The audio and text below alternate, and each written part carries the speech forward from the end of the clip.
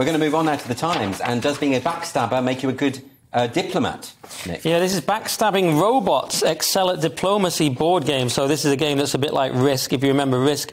But it's I play it every year. Well, yeah, but instead of being based on dice, it's based on questions. This, of course, comes from Meta.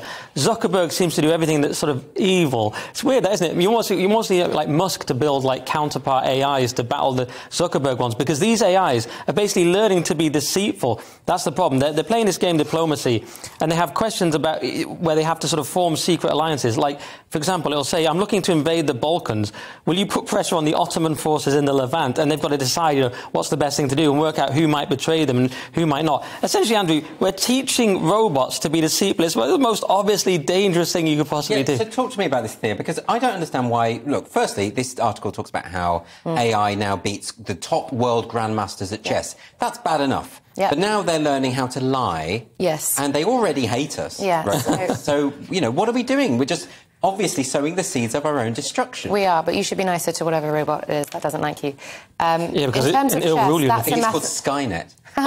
Yeah. In terms of chess, I mean, that's a mathematical iteration. There are X many number of potential outcomes, and so fine. Yes. When you're talking about winning diplomacy, you're talking about teaching robots game theory. Again, applied mathematics. So we're getting...